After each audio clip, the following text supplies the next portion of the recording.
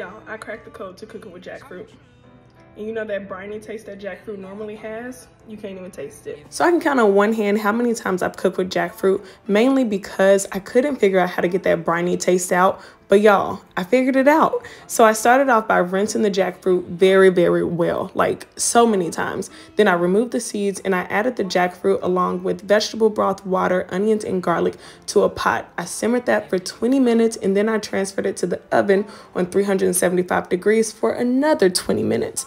Next, I added it back to the pot and I seasoned it up really good. I served it with this bowl, but I've also had it with enchiladas. And y'all,